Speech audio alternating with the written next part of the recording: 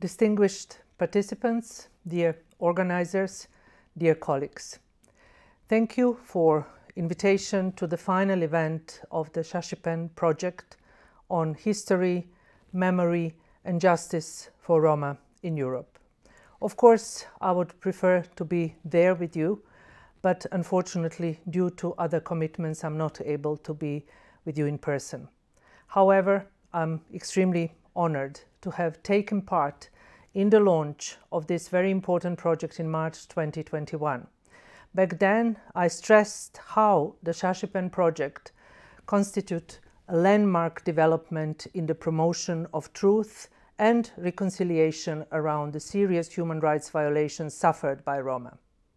I expressed support for the project's objectives of promoting the setting up of truth and reconciliation commissions, designing new ways of raising public awareness about Roma history, and empowering Roma activists to take part in transitional justice processes.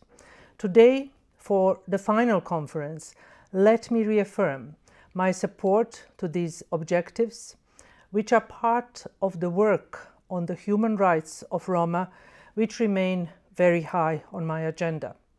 Projects like this one are crucial to make sure that the complex and dark history of Roma, from the age of slavery to the Holocaust, from pogroms to forced sterilizations, is never forgotten, but instead understood, valued, and taught to society at large. Throughout my mandate, I have consistently reminded Council of Europe member states of their duty to remember and to prevent serious human rights violations suffered by Roma today and in the past. Recently, for example, I positively noted the undertaking of the Czech authorities of the demolition of the pig farm on the site of the former Nazi concentration camp for Roma, and this will make a way for a museum dedicated to the remembrance of the victims of survivors of the Roma Holocaust.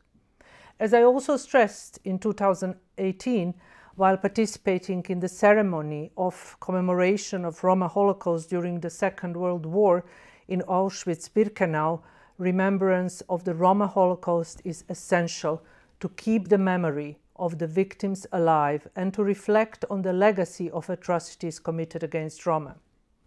But remembering is also addressing the need to tackle the deep-seated prejudices and stereotypes that fuel the pervasive discrimination Roma people are still facing today in our societies. Although the past can seem far away, Roma continue to face discrimination in virtually every area of life, from segregation and exclusion in housing, employment and education to daily anti-Roma rhetoric, often coming from public figures and the media, as well as in their interaction with the police. I have recently noted this, for instance, in my visit to the Czech Republic in February this year, where I also met with Roma women victims of forced sterilization and discussed ongoing problems that many of them still face in effectively accessing the compensation mechanisms that is now in place. I could also see this in my work relating to cases of discrimination against Roma in access to basic services while fleeing the war in Ukraine, or throughout the COVID-19 pandemic, when hate speech targeting Roma surged. History teaching is one of the most important tools to prevent the reoccurrence of human rights violations. I believe that teaching the history of Roma can play a unique role in nurturing critical thinking about the past and the present, and in fostering understanding and tolerance. Knowledge about Roma history can help policymakers and society as a whole to better address today's obstacles to the full enjoyment of their rights.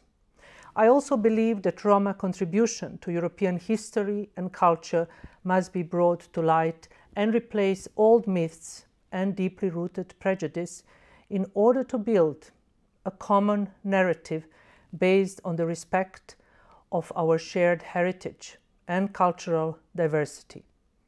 The European Roma Institute for Arts and Culture, ERIAC in Berlin, which I visited in 2018, is an excellent example of a forum where Roma arts and culture are cherished and promoted to foster dialogue, mutual respect and understanding. I'm therefore very much looking forward to the outcome of the CHACHIPEN project, and I stand ready to share information about the resulting research, capacity building and awareness raising in my exchanges with Council of Europe member states. I wish you a constructive conference and an excellent Roma week. Thank you very much.